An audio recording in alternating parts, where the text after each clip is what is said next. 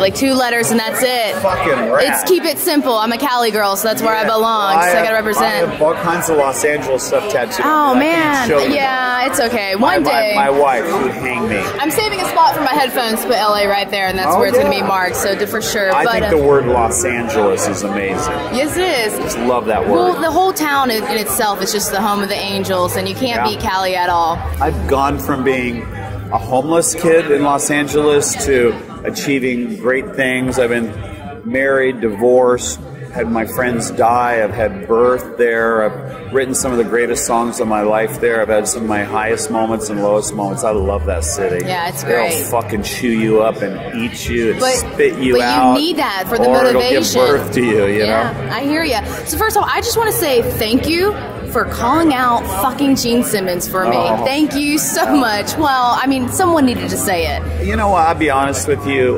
You know, when I was growing up, I really loved a lot of bands. And Kiss was one of those bands. That, not really visually, but musically. Their songwriting, I thought was really superb. You know, the problem with having a radio show, you have to talk about current issues. I talk about current issues. I have an opinion.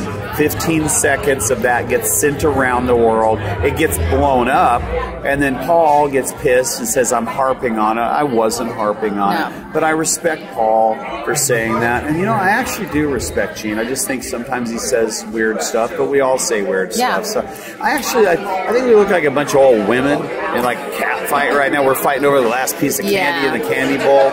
Yeah, it's no big deal. No, but I mean, you're right. If Paul's going to yell at you for talking about a current issue, then he's got to yell at the whole radio community, and that's just not the way it works in this industry. So yeah, you know. Well, what can you do? So I'm Team Sixx all the way, so that's all that matters in my opinion. So they're already telling me to wrap it up. So unfortunately, well, that's it. I know. You got one more question. One more question. Okay, then what's your favorite one off the album? I love the song Rise of the Melancholy Empire. Yeah? The song is amazing. It was a challenge for us to musically write something that long. It's something we've wanted to do, and it happened organically. I was in Paris doing photography, and then I was in the south of France, and then I was with Motley Crue in Munich. When I walked off stage, I had an email from James and DJ. They wrote the music. They said, we need some lyrics to this. I wrote the lyrics because the Paris attacks happened that same night. So it's a hopeful message out of a dark time, and the song really means a lot to me. And I hope it comes to radio because people need to hear it. It's definitely one of the best ones on there. It's a good one. Thank you. All right, thank you so much. All right, thanks.